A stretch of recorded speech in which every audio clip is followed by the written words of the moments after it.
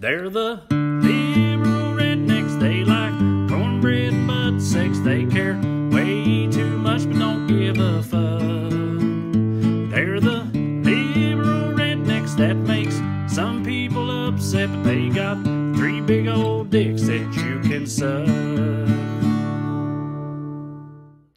What's up, dudes? Well, yeah, here we are. We're in a new digital studio that Cho has chosen, so things look different. That's why. Hopefully, it hits. What made you? Yeah, we'll see. What got you on this, Cho? I was just doing some research, and I noticed that. So, like this one, the feature of it that hits, this might not hit for people, but like it records y'all locally, so your video is going to look as good in the end product as it looks to you on your screen. Whereas, like normally, when you're recording, like in the stream or whatever, it's like compressed and shit. So, like it should look better. And it's also recording all your audio locally, which means if something screws up, I can take the tracks individually and screw around with them there. So, you know, so just it's recording us locally and uploading it to you, so you can then pull those to the cloud. Yeah, well, that's nifty. All right, yeah, who knows? Hope my internet can see. handle that. So everybody's back together for now the second time in the past like 4 or 5 weeks. It's been a chaotic run here on the WellRED. What'd y'all do for the 4th?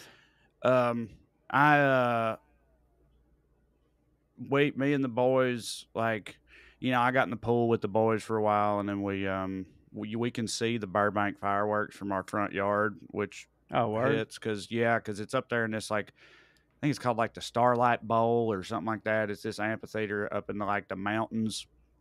And there's one way in and out. There's a shitload of people up there. It's kind of a clusterfuck, but we could see them from here. So we just like watched them from the front yard. I also cooked out, but like I'm currently trying to really buckle down and hone in on these last like 10, 15 pounds, 15, 20, whatever it is. So I made, and Katie's also like on a diet, so I made turkey burgers, right? Ooh. And I got myself all fired up for it. I was like, nah, it'd be fine. You know, I'll do like turkey burgers. I won't do any cheese or mayonnaise. I'll get some like hitting fancy Dijon mustard, you know, because I do love Dijon mustard, and it's calorie free. And I was like, I'll get some hitting tomatoes and red onion and pickles and all that stuff. You know, and I got those like sandwich thins. Oh, yeah. And toasted those instead of like a regular bun, like really health fooded it up, and roasted some cauliflower and got a watermelon and balled out the melons, you know. And the boys, I got like, I mean, Benton had a turkey burger, but he didn't know it. And I put cheese and all that shit on his. And then Bishop had a grilled cheese because he's a vegetarian, and corn on the cob and stuff. And anyway, I was like, hey, yeah, that'll all hit. You know, you can game the system that way and it'll hit. And it didn't really hit. Not like not like a cheeseburger hits. I can tell you that much right now. It wasn't even close. Wasn't even close to as good. But what are you gonna do? Yeah, I made a ribeye, basted it in butter. It was a huge one. It was bone in, which I like getting those. I feel like they cook different. And me and Andy went to Smart Marks and hung out by the pool and drank way too much tequila. We got in an argument last night when we got home, and like 10 minutes in, both of us were like, what are we fighting about? Like, we forgot. Yeah, me and Amber have had that before, and there's moments where Amber, this is going to be shocking to y'all, but she drinks more than me.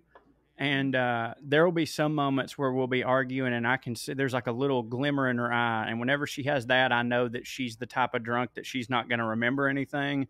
And I can usually just be like, okay, if you just shut up right now, everything's going to be good. And the next morning she'll wake up and just like, hey, baby, how are you? And I'm like, boom, she didn't remember shit. Also, Trae, let me change your life and make Thompson mad at the same time.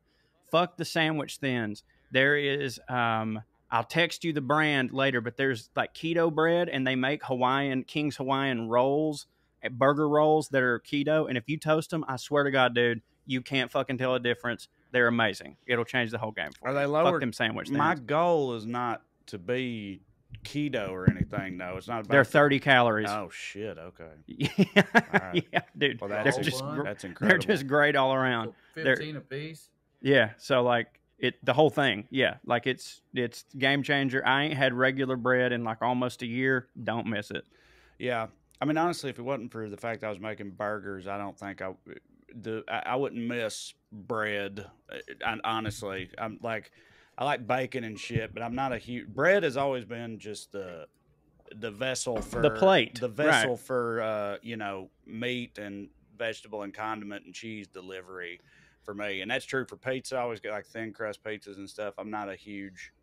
So, but like with burgers, has that changed for you? Something. So, but like I probably won't touch those sandwich thins again. Hopefully Ketih eats them. But has that not changed for you a little bit since you've gotten into baking a lot? No, I mean I've said before. A lot of times the stuff I bake, I don't even eat. I bake it for Ketih and the boys and stuff, which she has forced me to stop doing because it's making her fat or whatever. So yeah. Do y'all do that thing I do where when you're the one that cooks, you end up not eating as much? No, I only with baking, and I don't have much of a sweet tooth, so I bake a lot of sweet stuff, so it doesn't bother me as much. But like I've heard a lot of people say that. They're like, I cook things. It's like by the time I'm done cooking, I don't even really want to eat. But no, I've never been like that. Well, I fucking house I think it. for I me, probably go in harder than anybody else does when I get done cooking it. And it hits for when me I'm too. making when I'm making like pasta. I taste it at so many different like steps through it that by the time I'm done making it, I've eaten like an entire plate of pasta. You know what I mean? I eat the whole time I cook. So yeah, that's what I'm saying. Like I eat the whole time, and then when I'm done, I'm just like, well, I guess I'm full. I don't know. Hell, usually eat again. I don't want to be rude. Yeah, right. Might as well eat again. Not to get too technical with y'all or anything on this, but like, do I sound all right to you guys? Yeah, you sound good. This whole time I sounded all right. Mm-hmm. I keep looking at my little, whatever you call it, the little, what do you call that? The green, yellow, red bar levels. Thank you. Yeah. My levels over here are fucking me up. I feel like it looks like I'm hot. If I keep moving my mic down, no, it's not really changing anything. No, you're not hot at all. Okay. You sound really good. Okay, cool. All right. Well, sorry about that. No. Yeah. I was gonna ask if y'all like the 4th of July, if you thought that it's like, I don't know, weird this year. Yeah, if it's starting to feel different and whatnot. Hitless generally. I used to fucking love the 4th of July. I also used to get really not defensive, but like a pet peeve of mine was always the way like conservatives like act like they own patriotism and stuff. Right. So I would wear, and yesterday I had to go to Target. I wore my fucking eagle flag shirt. It's a bald eagle made out of an American flag. I used to rock shit like that all the time because I was like, fuck that. You can be a liberal queer and still love this country or whatever. And I'm still doing it, but it's like, I just don't feel as, rah America-y at present.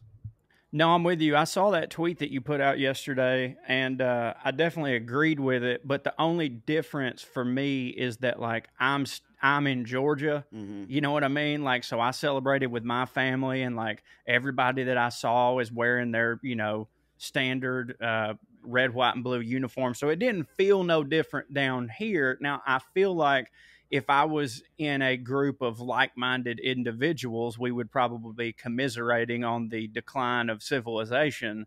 But yeah, I mean, especially with the last couple of weeks, it just seems like, I don't know if America deserves for us to give it a birthday right now. The tweet you're talking about, and hell, I maybe should have gone back and deleted it now that I think about it. But like, I just got on there and tweeted that, and it was something like, it feels like, when you got a friend who's strung out on drugs or who's really off the rails and you wake up on their birthday and you think to yourself like, oh God, what are they going to do today? Like it's going to be really bad today because it's their birthday and they're out of control. It was something like that. And I put it out there. And then like within an hour, I saw that there had been a mass shooting in Chicago already. And which is like, fits that whole analogy or metaphor, it's a very Raven thing to have happened. But yeah, it's just, shit like that. It was a little suburb outside of Chicago, wasn't it? Yeah, Evanston. Because I'll be Highland honest with you, Park. and I know this is shitty, but like when I first heard they were like there was a shooting in Chicago, like just went right over me because I was just like, yeah, I mean, there's a shooting in Chicago every day, but then I found out like it was at. Am I to understand it was at like a Jewish parade? I don't know for sure. I I think just saw that it had happened, and then they canceled the rest of the festivities for. I thought it was like a July 4th thing, but I don't know the demographics of the community or nothing like that. But it was definitely a like lone shooter type situation where like I know what you mean. You see like a Chicago mass shooting, you're like, was that like gang related? Yeah, right, exactly. Sometimes that because I've seen. This does not excuse it at all. Both are really bad, but I've seen it pointed out a lot. Sometimes people post statistics of mass shootings in America or whatever, and people see that and they think of the lone shooters at the schools and stuff, but a whole lot of them are not that. That's also like fucking rival gangs and drive-bys and shit. But again, it's all fucking terrible and none of it should be happening. But yeah, they get conflated sometimes. But the one yesterday was one of those, lone maniac types. Yeah, he looked pretty rough, man. He had that. What was the kid in oh god dang it, Denver or whatever? Not Denver, but that Colorado movie theater shooting. They've all got them same eyes, man. Like these, they don't even have pupils. It's just a big old black. Yeah, like dead eye, like a doll's eyes. As it's the guy insane. Said in Jaws. Yeah, I don't know. We ain't gonna. They're on uppers. I mean, that's how people go to Bonaroo or whatever. Yeah, right. With those big fucking pupils. I just always assumed that's what they were. They're fucking eating meth or bath salts, staying up all night. Yeah. It's wild because I've always thought that those people's brains were just like naturally in a state of the type of mania that someone's all somebody's fucking twacked out at Bonaroo on stuff that.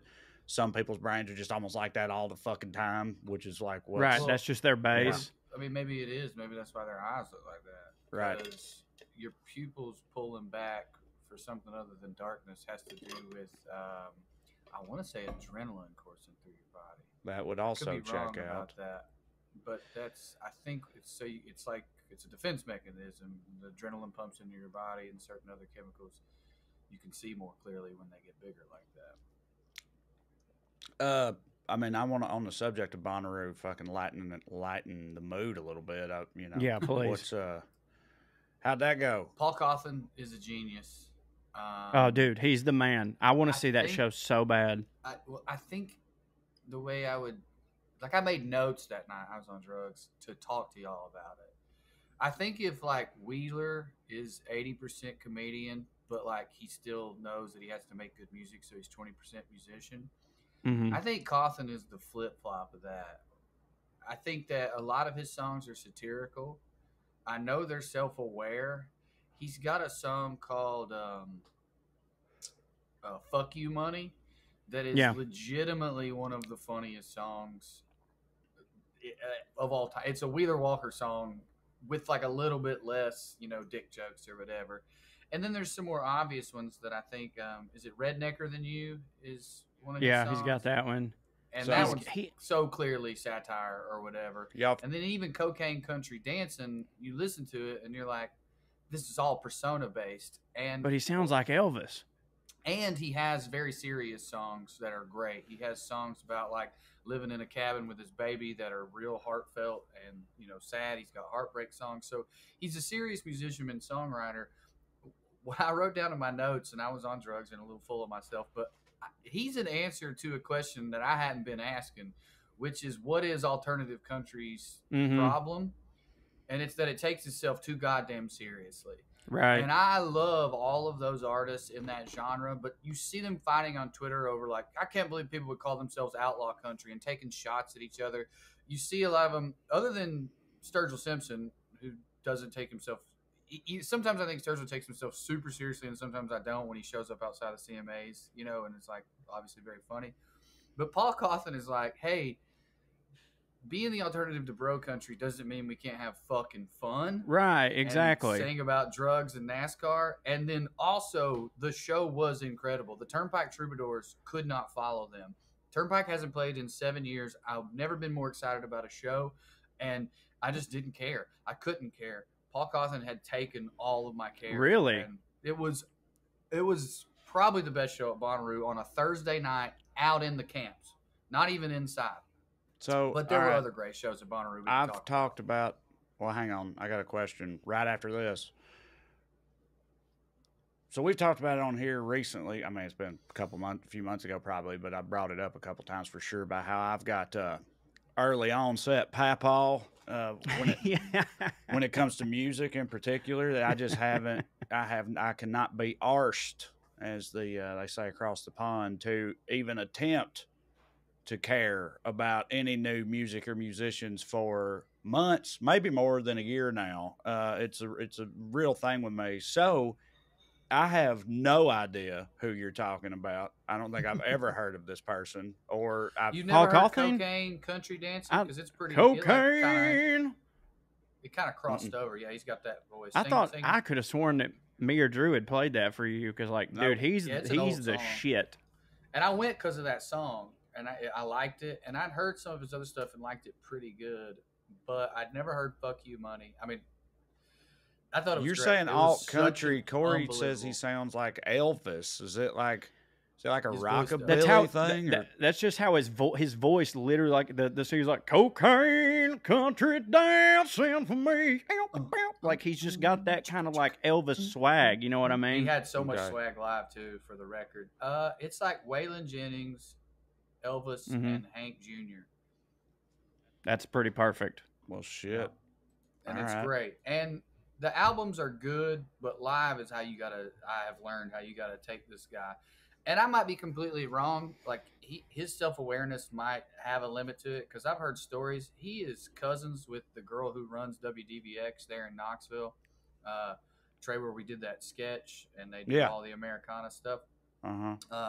They're first cousins, and she's had him on and hung out with him before. And the rumor around Knoxville is like he goes into a bar and like throws money onto the bar, but he won't let nobody talk to him, but he buys everybody shots. So he's either trying very hard to keep up this weird persona, or he might have started believing it.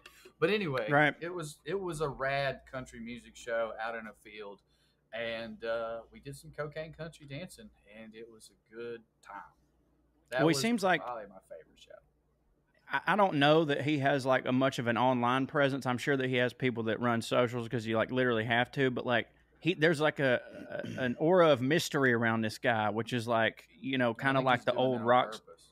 Exactly. Like he's living the gimmick, which like, you know, I'm not for like, you know, don't live the gimmick so much that you're like doing heroin and coke and dying. But like, I love the thought of this guy. Like, don't talk to me, but I'm buying everybody shots. Like that fucking rules. But yeah, man, like I remember several years ago, our mutual buddy, Danny Pye's cousin, Zach, he told me about this guy, and he saw him at like Basement East in Nashville when he was just getting rolling. And he's like, man, I'm telling you, this guy's about to be huge. This is the best goddamn show I've ever seen. And yeah, he's on the blow up. Trae, you gotta holler at it, dude. You'll love it. Well, I sure will try to. Some other people though that Papaw will recognize the names of. J. Cole murdered.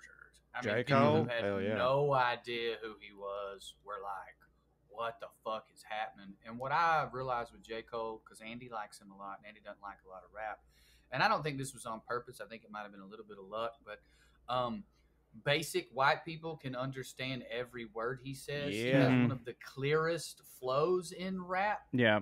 It's not slow, but the words don't run together. J. Cole is probably he's probably top 5, definitely top 10 Bonaroo sets I've ever seen. And I saw him in a tent on a Thursday night before his first actual album came out, mixtape J. Cole, in like 2000. You know who he was? Yeah, hell yeah. Only because he had been on the lineup, and I used to do that every single year. Anybody on the lineup I didn't know, I would check them out and say, "Who?" So this is the type of shit I used to do. And I'm saying I can't imagine. That's like homework to me now. Think about that. I'm like, oh my God, who's got fucking time for that? But I used to do that every year. And he was on it on the undercard way down there again, Thursday night tent act. But I found him and I was like, this dude fucking rules. And again, he only had mixtapes out then, like the warm up, the blow up, Friday Night Lights. And I fucked with all of them. And that show was awesome. So every like J. Cole hit or whatever was 2 years plus from being released at that point. And he fucking murdered. I've only seen him that one time, but I assumed, you know, that now that he's massive and has a whole catalog, an entire oeuvre of hits, that it would be pretty incredible. So, yeah. Damn, he's been to Bonaroo a lot because he was there the year that me and you went, Drew, and I missed it because of a wedding, and those people are now divorced, so I couldn't be more mad.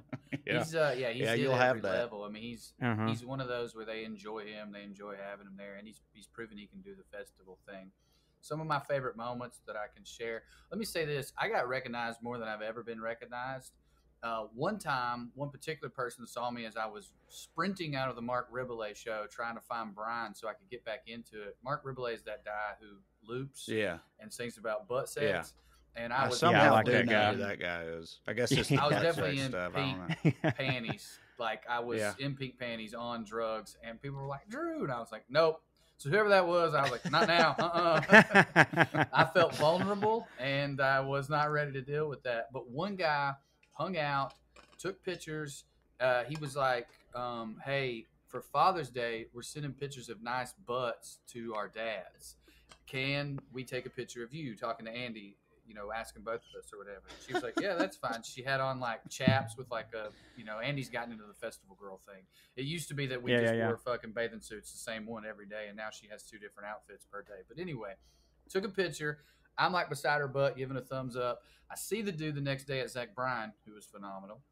And I'm yo, can I get that picture, dude? You know, thanks for dancing with us last night. Actually, it was technically this morning. Let's be honest about it. The sun was coming up. And he go, yeah, man. And he's pointing out, and his girl's there, and they're talking, and they're drunk, clearly. And he goes, yeah, man, seeing you dance like that hit like a motherfucker for me. And I was like, and he was like, oh, yeah, I listened to the podcast. And I was like, you're telling me you hung out with me all night.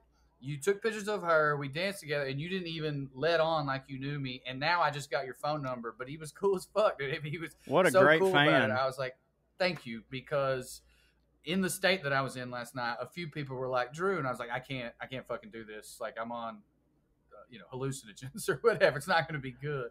So that was fucking cool. So that was one of my favorite moments. Isaiah, go ahead. No, I was just going to say, I had somebody recognize me one time, and I pulled the whole gimmick of, they go, are you Corey Forrester? And I go, I get that all the time, which I do every now and then, and they legit just walked off. They're like, oh, my bad, and they just fucking left. So if you could pull that if you want to, but you saw Isaiah Rashad? Yeah, it was a pretty good show. His voice was hoarse, like you could tell. He sings as much as he raps. Oh, yeah. But he got the key to the city. The mayor of Chattanooga, your mayor, came up, or your adjacent neighbor mayor, came up and gave I don't even know who it is anymore. That's Tim cool. Kelly. Is he a lunatic? Okay, that sounds about right. I don't think know. So. I think he's like, what was the governor we had before the lunatic we have in Tennessee? Phil Bredesen? The governor? No. Haslam. Yeah. Haslam. I think he's like Haslam, where he's like, he's going to I didn't know those guys still existed. Place. Yeah, all right. Those guys he gave him the key to the city, and Isaiah Rashad's mama cried. That's sweet. Which was cool. It was a good show. And then I had one of those moments that it always happens every Bonaroo. You never know what it's going to be. There's this guy named Slow Tie. He's a British rapper. Slow Tie? Yeah, and it's T-A-I, like the... Oh. I wanted to say country, but that's Thailand. You know what the people. Yeah, right. And my buddy Adam is like, this is my favorite rapper. He's British. No one will go with me. It's like 3 PM. It was on one of those fucking hot days. It was really hot at Bonaroo this year. Will you go? And I was like, I'll fucking go, dude. Sure. And I listened to some of the stuff, and it's like real angry rap. Like his biggest song's called Psycho, and he's got somebody famous featured on it. I can't even remember who right now. I was like, so is this guy like the most famous British rapper? And he's like, basically, yeah, like he's crossed over a little. So I show up, and Filipino but British DJ is on stage. He has on long shorts. I swear to God, from a distance, it looks like the same goddamn tattoos. Yeah. He moves just like DJ moves. He's got this beautiful white mansion on this 3D screen behind him, and as the show progresses, the house just starts falling apart, and then a cartoon of him sets it on fire at one point. We got up in the pit. That's got a cartoon of himself playing behind it. Setting a house on fire behind him while he raps Psycho and stuff like that. It crushed. It was one of the best shows I've ever seen across all. It was probably my 5 or 6 favorite Bonaroo sets of all time. We moshed. I got dust all in my mouth, and he murdered every song. And then he was like, I couldn't understand him. You know, he's like, this moat right here. And I was like, what the fuck is happening? He was saying to some kid, it seems like you know all my songs. Do you know whatever the next song is? Just brought a dude on stage. It was this fat little redheaded boy with a big old beard. He looked like a little gnome. And this dude spit every fucking bar with him. The mic was hot. The kid had Was he British? Nope. And he was Southern. He had a fucking redneck accent. And then the kid went crowd surfing, and they surfed him all the way back. And then when he landed, I swear to God, a girl just started making out with him. Yeah. And I was like, that kid just had the best day of his life, hands down. He shouldn't even get married now. He's never going to top this. No doubt. Yeah. I've been jealous of you for about a week, but not because you went to Bonaroo, but because you still want to. Like, I'm jealous of that about you. You should like, try drugs. No, I know, but I was thinking, I was like, man, you should go this year. Like, you don't have anything else going on. Like, just go. And I just couldn't bring myself to be away from home for an extended period of time when I'm not getting paid. Well, it was too hot. If this makes you feel any better, we got invited to Burning Man, not for free, but for like as cheap as is possible. And it's always been something I've wanted to do. And on day 2 of Bonaroo, I texted those people and said, I'm not fucking coming because it was so hot. Do it. The idea of doing that, because Burning Man's like 8 or 10 days. The idea of doing it for more than 4 makes me want to kill myself. Oh, 8 or 10 days. But also, Corey, I'd be dehydrated. I had 3 RVs and an air conditioner in my. So, like, let me just say, like, I don't do Bonaroo like different. I used to and would not. Yeah, right. Yeah, because when me and you went that last time, like, don't get me wrong, we found enough drugs, and it was the first Bonaroo I'd ever been to, that, like, I did have a good time. But, buddy, when I got home, I'm not kidding. It took me 3 showers to get my feet clean. Like 3 full scrubbing showers to get my feet clean. I was dehydrated. I didn't take a single shit the whole time I was there, which, granted, I didn't eat a lot, so it makes sense. But, like, I mean, I was just it. Then that was, you know, I was 28 then. Me now, I would never recover. Like, I would still be fucked up. I went to 5 in a row. I tent camped every time. Never had an RV or nothing. The last one was 2013, and so I was 27. Is that right? That don't seem right, but I guess that's right. Yeah. God damn, that was 9 years ago. Yeah. So, I was 27, and at 27, that one, and now that's the hardest I've ever gone. That was the year my dad died, and Paul McCartney was there, so it was like it was a whole thing for me. But like in a hitting way, I was so fucked up the whole time, and that one at 27, I'm not exaggerating at all. It took like 6 days for me to like get over it when I came back. Like I had to like almost like detox. Like I was sick. Like I felt bad, real bad for almost a full week after that last one. And I kind of knew before I even went, I was like, this is my last hurrah, I think.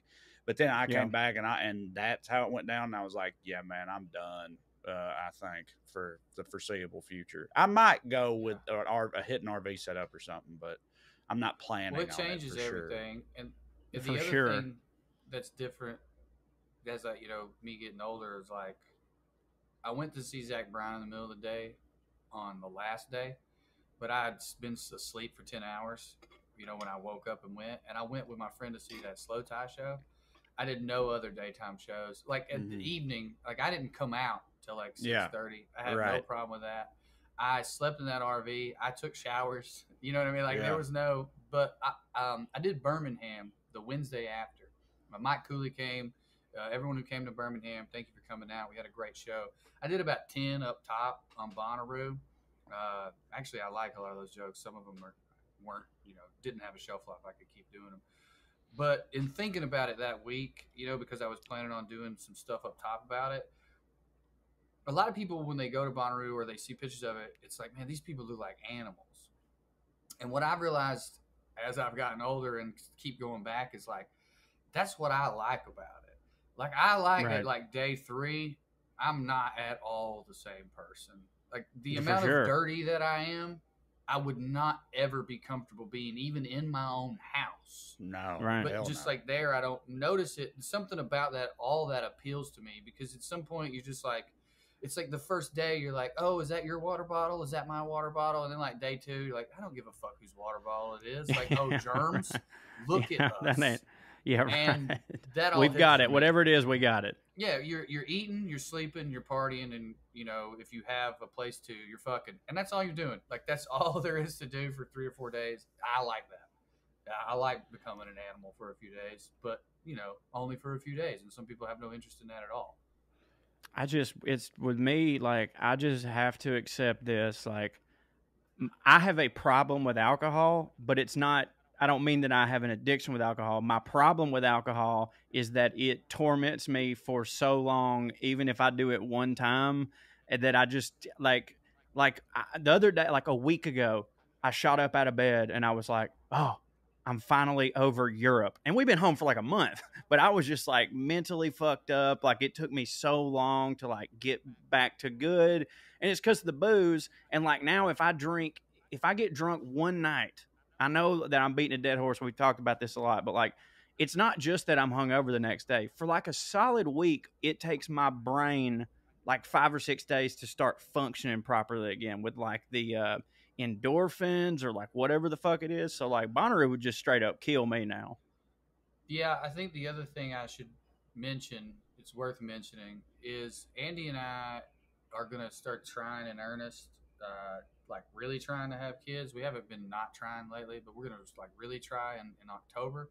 And then like, not to bring it back down to a sad thing, but going back to like the 4th of July and like not really feeling like celebrating and all this stuff. Like, seems like the last one. There's a weird thing in my brain where I'm like, becoming a dad / this descent into fascism we seem to be doing.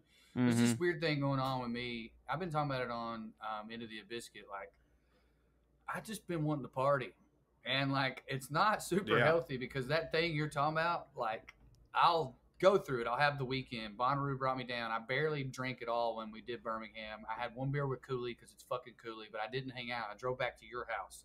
I slept like 5 hours. I went right back home. But then that next weekend, my brain was right back to like, yeah, fuck it though. Like, you are going to feel like shit, but like, fuck it though. And my 20s weren't like yours. I was in law school. Yeah, for sure. I was, 2 IPAs on the weekend. I didn't do any drugs. So like, I think there's a part of me that's like, get it out while you can. Smoke them if you got them. Yeah. I'll tell some of my friends like that all the time, that like they're, some of them are divorced, so they're like re-partying now, Yeah. And they'll be like, I don't know why you want to hang out. And I'm like, well, do you remember when we were in our 20s, how you were versus how I was? I've done it. Like, I did it. Like, you were not doing those things. I partied for a long time. And frankly, it's going to kill me if I keep doing it. And also, like, I'm bored with it. Like, I did that shit. Like, I like waking up now and feeling good. Yeah. I've found that, so when I'm at home, don't drink, have no desire to. It's been that way for a long time.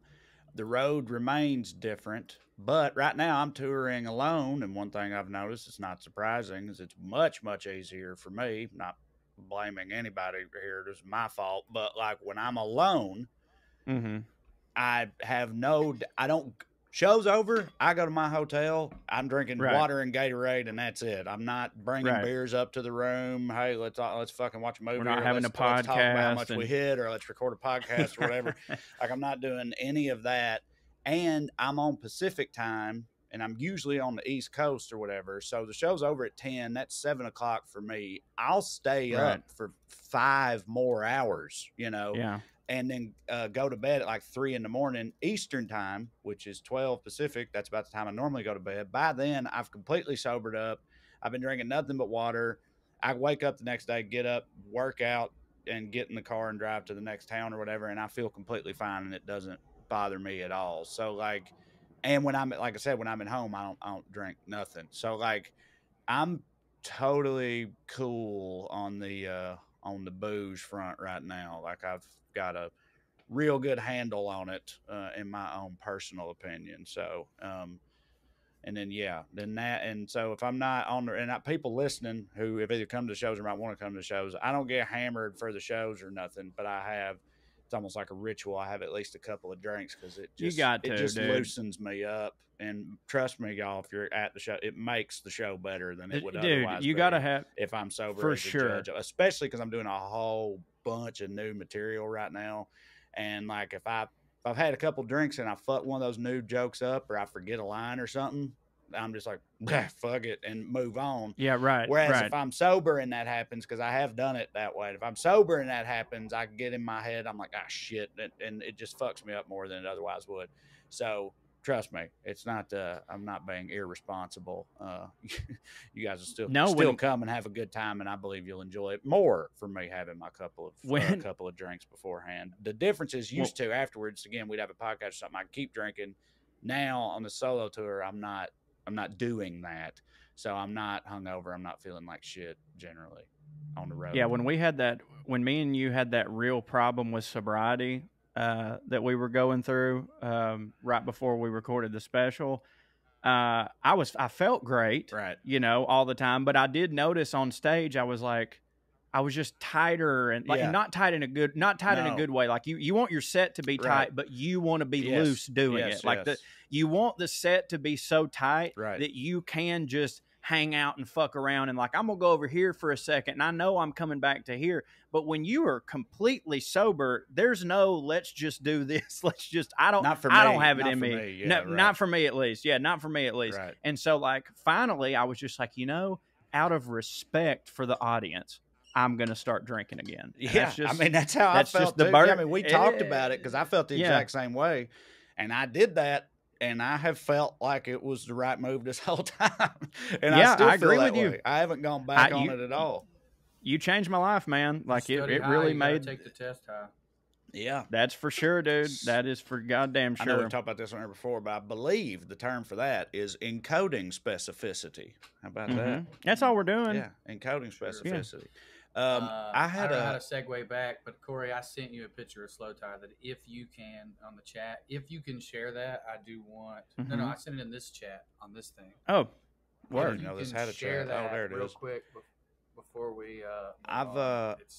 Oh fuck! I left. I have a thing. No, you still here? If you can hear us, okay. Still seem to be here. I had a thing I wanted to bring up and talk to y'all. I put it in the group chat the other day, but Drew, I think you were at Bonaroo maybe or something. I don't know if you saw it. But yeah, before we get out of here, but we can look at this picture first. I don't know if I know how to do it. Wait, yeah, I do.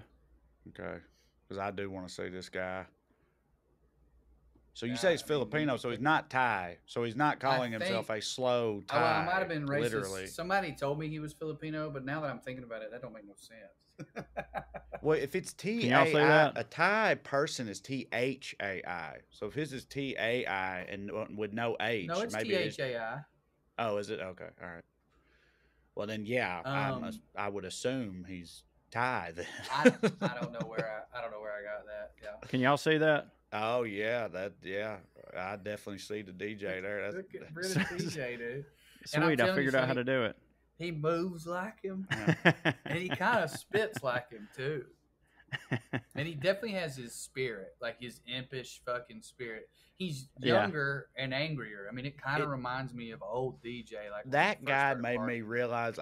Maybe we've said this about DJ before, but I can't remember ever thinking this about DJ. And I know this almost sounds nonsensical, but I feel like DJ is like something about DJ. Yeah, right. But he's like a sweet trailer Joker. You know what I mean? Yes, he is. Dude, specifically the Jared Leto one. Right. Yeah, exactly. Yeah, right. Well, in look, in looks, yeah. No, that's why I said sweet. The Joker's very not sweet, but he is chaotic. Yeah, right. So it's like you know, like if the Joker was sweet instead of evil, but still just as like chaotic as he is, right? Then you know, because he's definitely impish.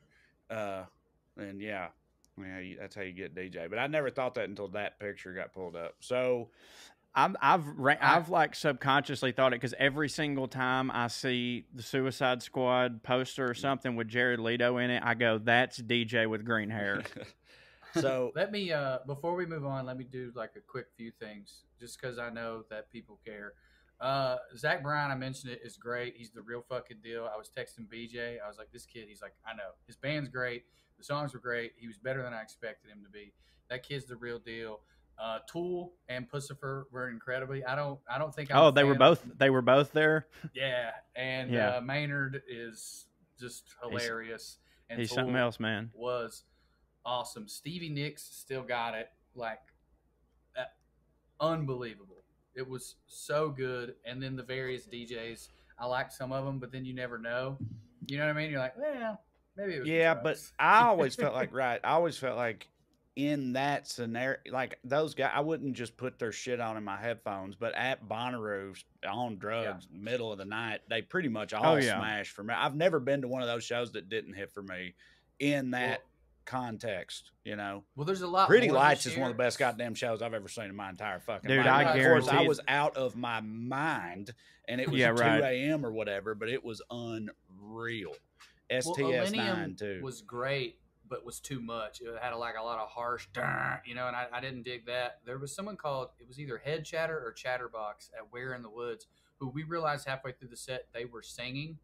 Like the mix wasn't just a track; they were DJing while actually singing, and that was really. Oh, that's wild. Yeah, and it was. I've never seen nothing like that. But I respect. Do y'all know the Suicide Boys? No. Someone described it to me, and I was like, "That sounds horrible. It sounds like emo rap or metal rap."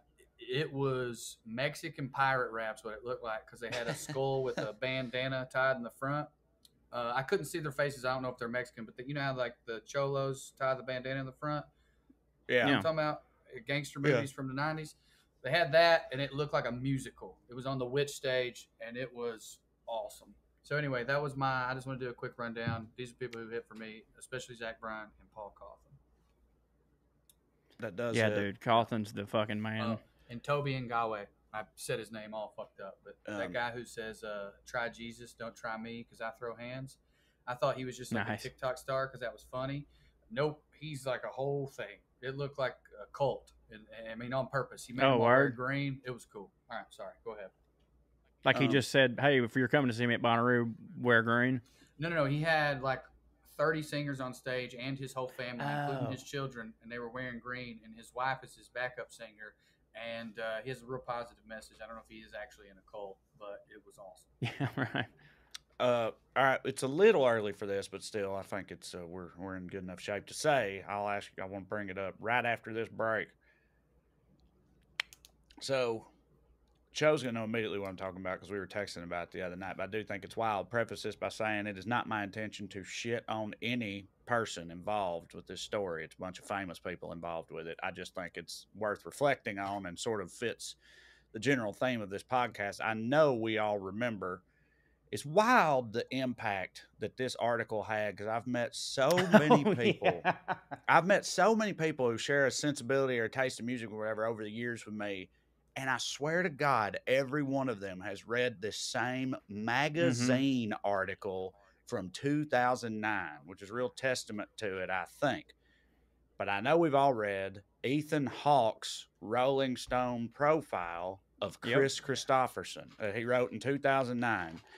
Again, everybody I know that likes alt country, Americana, or whatever, has all read it and all loved it, right? So, a couple of things in that. It's a profile of Kris Kristoferson. It could not possibly make him sound like a more badass motherfucker. Now, of course, he is very much a badass motherfucker. He's a Rhodes Scholar and a fucking Army vet and all this stuff. Literal genius, and also a songwriter and a hitting actor and just one of the hittingest, hittingest motherfuckers that's ever walked the face of the earth. And Ethan Hawke's profile gets that across pretty well. It also has some sort of political elements to it, which, of course, hit for me at the time. And like country music politics too. So there's a couple of things involved. There's this famous part of it where he says that he was there and they were backstage at some music festival, or it was Willie Nelson's birthday or something like that. It was Willie Nelson's birthday, and yeah, 77th So there's birthday. all these country stars there. Toby Keith was there, and according to Ethan Hawke, Toby Keith walked by and said, "Hey, none of that lefty shit out there tonight, Kris." And Kristoferson grabbed him and threw him up against the wall. I was like, "What'd you say to me, motherfucker? I'll whip your ass," or whatever, basically. And then after that, compared Toby Keith to a quote that he said Waylon Jennings made about Garth Brooks, which was, "That dude did for country music what Pantyhose did for finger fucking." Right? And so great line. This is like the hittingest part of the whole article, right? Because at that point, this is after, like, we'll put a boot in your ass or whatever. A lot of people who are of cut from our cloth were already like, fuck Toby Keith at this point in time, you know, but you know what I mean? It's like, he ain't hitting for me. And it just checked a lot of boxes and it hit for a lot of people. Then I find out years later, I heard somewhere online, and then I asked our buddy W. Earl Brown. I don't think he'll mind me saying it. W. Earl Brown, who knows Kris Kristoferson personally, because he like wrote a movie that Kris starred in, and they've worked together. And Toby Keith, and he knows Toby Keith very well too. So I heard something, and I asked Earl about it, and he confirmed that it was totally true. And that something is that apparently Ethan Hawke made pretty much all of that up, and that none of that ever happened, and that Kris Kristoferson's like, "No, I got the utmost respect for Toby Keith, and he hits for me, and I never would have said that." And Toby Keith was madder than fuck about it, very understandably so. He was like, "No, that's complete bullshit, and none of that ever happened." And like, and he made up other things too. Like, he apparently in there, he talked about Kris being a helicopter pilot in Vietnam or something like that. And he was in the Army, but he was never in combat. And none of that was true either.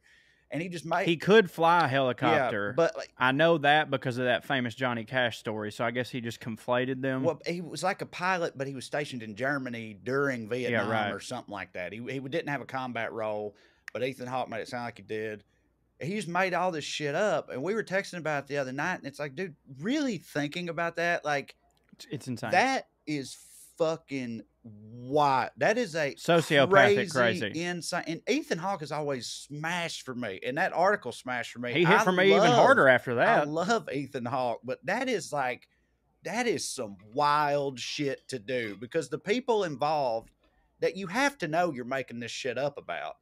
The people involved are super high-profile people who are going to hear about this. They're going to have a platform to respond to it, and it's being done for an article in Rolling Stone. Like, you have to know that you're going to be outed eventually for, like, doing that. So to still make the choice to do that is like, that shit it's wild. And I just wanted to... Has he ever commented on it? I don't know. Publicly? I don't know. I don't think so.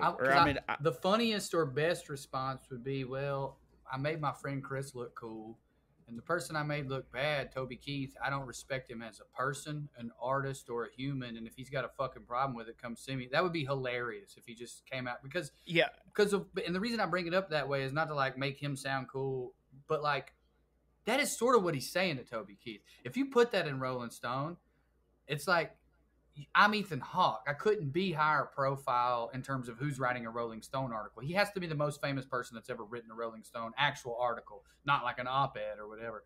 So you're kind of daring Toby to confront you, which does hit. I know, but not for me, not in this instance, just because it's complete fabricated bullshit. Because, like, say what you will about Toby Keith, and I know that we all could, but, like, now that I'm thinking about it, it's like, dude, Toby Keith would never, to Kris Kristoferson, say that shit. No, like, dude. never in a. I don't think he would say that to anybody. But if he did, it would be like, hold on. He wouldn't say it to anybody. He said it very publicly about the Dixie Chicks. He quite literally started that. So he'll say it to women. I'm about to say, they're women, though. No. Kris is a man. That's not. Like, that's completely different. I'm saying. and stop that. I'm saying he did. And that's true. Wore shirts that said "fuck you, Toby." It said "FUTK." But what I was gonna say was I could see him saying it to some, like hypothetically, if he's doing a show and he's got an opener and maybe they have some political songs, I could see him going, "Hey, this is my show. None of that lefty bullshit." I could see that, but like, dude, this is a perfect point you brought up. Yeah, I can see him say it to some.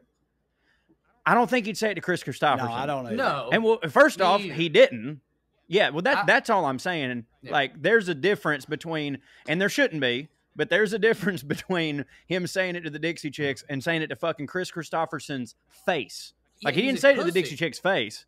Yeah, right. That's what I'm saying. Like, that, I'm not saying I think this guy's a way more respectable person. I'm just saying, like, no one, because what Ethan Hawke wrote in that is like, afterwards, Kris Kristoferson threw him up against a wall. Well, that didn't happen, but that is what would have happened had fucking Toby Keith done that shit. And Toby Keith is a lot of things, but stupid ain't one of them. Well, Toby Keith's huge. And I know Kris Kristoferson is a certifiable badass, but I don't think 65-year-old Kris Kristoferson could have handled Toby Keith like a rag doll. You know what I mean? Like, maybe. We should have all been a little suspect of that, because also there's just like security around. I mean, I guess security would be like, I don't even know what to do, how to enter into this two famous people. But it just hit so hard that we had to believe it. Right. Like, you know what I mean? It was just one of those things where we're like, oh my God, this is fucking rad. It's like Ethan Hawke totally knew that too. It's like, you know what I mean? It's like, no one will question this. Right. And it did. That's a huge part of what made the article hit so hard, was because all that shit, it was like pandering to people like us, you know, when that came out. Big time. This is fucking awesome. And everybody like, read it, I guess. But like, knowing that it was all just made up. We as an audience, and I don't know if he gets credit for this or if it's luck, we as an audience barely existed then. And I don't mean we didn't exist, but like Isbell and Stapleton and all that stuff hadn't really happened yet. No. Pre-Twitter, too. Right. Like, knowing that there were people who would get real hype about that, who weren't just like, you know, they hate Toby Keith, you know what I mean? But like, no, people who actually love country music and love Kristoferson. I mean, look, dude, fuck Ethan Hawke, but like, he did a good job. Oh, the article's awesome. It's just like, to what Trae said, like, I genuinely, it actually gets more crazy the more I think about it. Because like, I texted this in the group, and I mean it. If it wasn't Ethan Hawke and it was just like, you remember that Million Little Fibers dude? Like, if it was somebody like that who Oprah famously had him on, or not Million Little Fibers, Million Little Pieces. Million Little Fibers was the parody they did on South Park with Tally. He wrote a book called He pretended to be an addict, right? Yeah. He made all this shit up, and like, Oprah gave her, you know, that was back when, like, if Oprah had you on the show with a book, you're fucking selling 1 million copies. And it turns out that all of it was bullshit. But that guy was completely obscure. Right. And he was trying to hit. And I understand some person like that. Like, I'm just going to put shit that hits out here. And like, I could see like a person who's like, I just got my journalism degree and I really need to make a quick buck. I'm going to write this insane bullshit to Rolling Stone. But like Ethan Hawke. But not and about, it smashes your credibility. But doing it, I don't remember the Million Little Pieces person, but their story did not involve other like famous people, right? No, it was just him. Right. Yeah. That also is a huge part. Like, I can see somebody trying to make a name for themselves doing that too, but not about hugely famous people who will be asked to respond to it inevitably.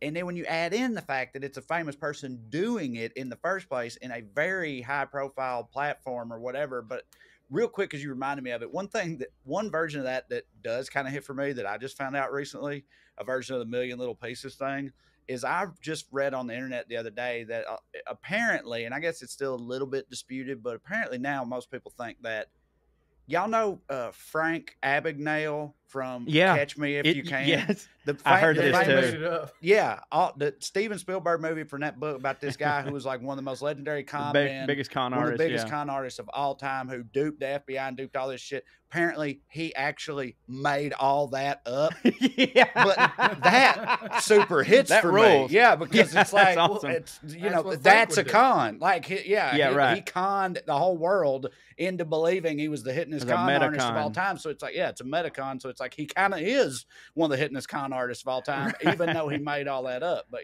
so. And it was legal what he did, because it's like, we made fiction here.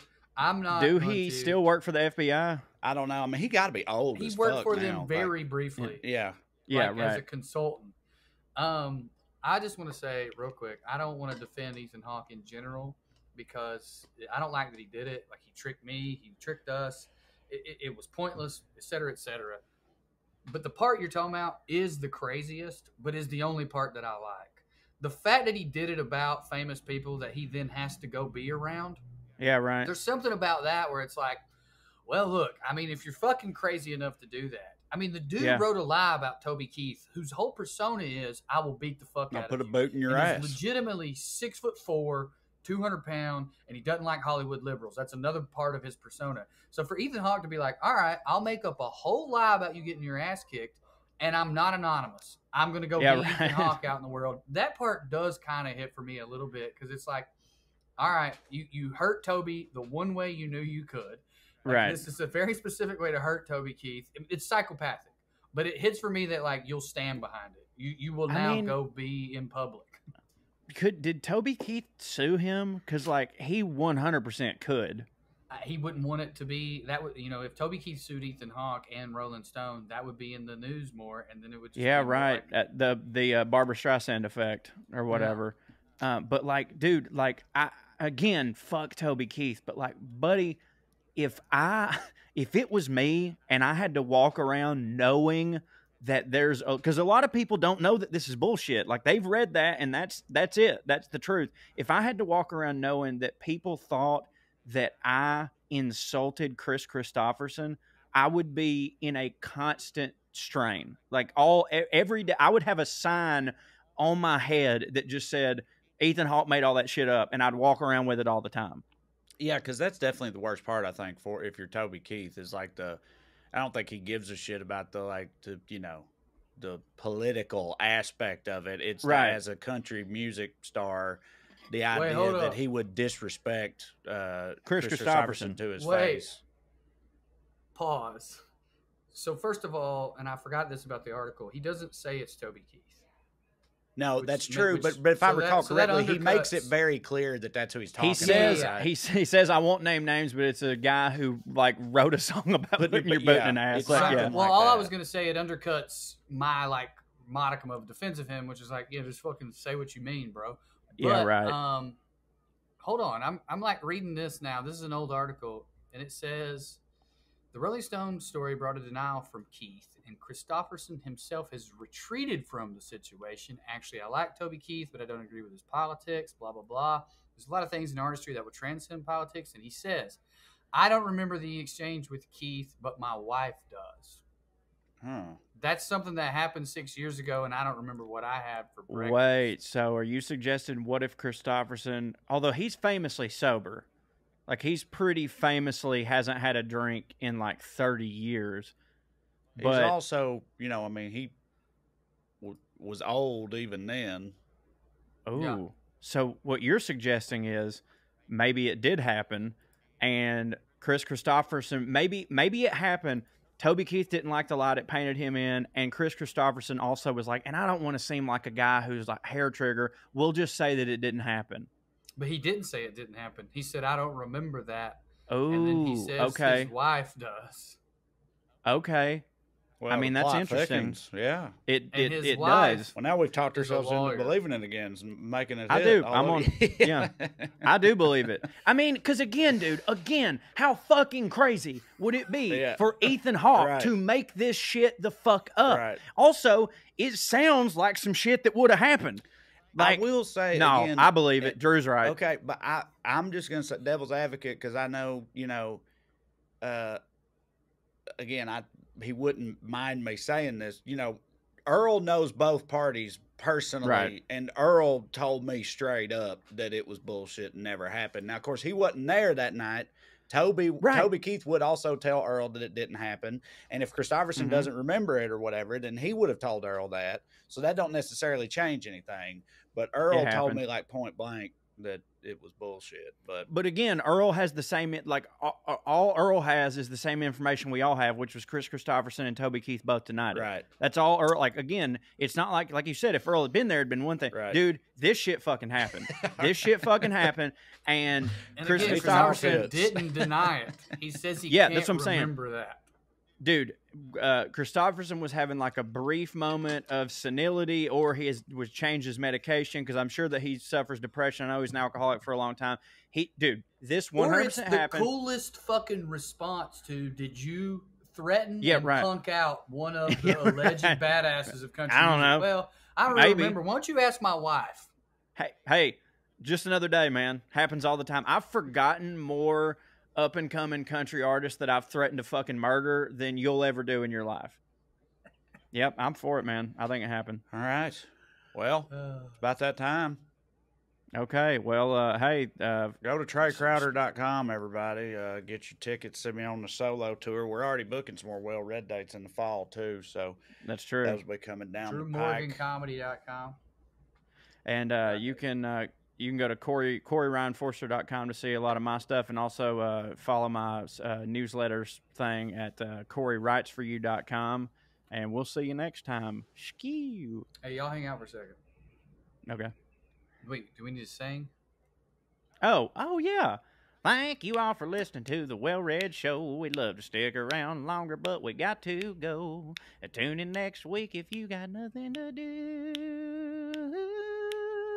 Thank you. God bless you. Good night and ski.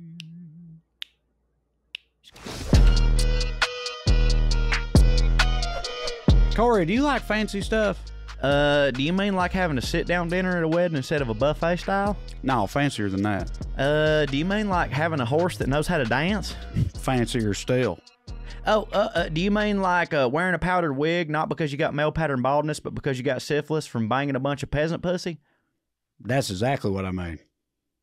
I do like stuff like that. Well, if you like stuff like that, you're going to love Putting On Airs, the new podcast where two hillbilly pieces of trash talk about all things fancy people. Like, subscribe, download, tell all your friends, leave us a 5-star review. We sure would appreciate you.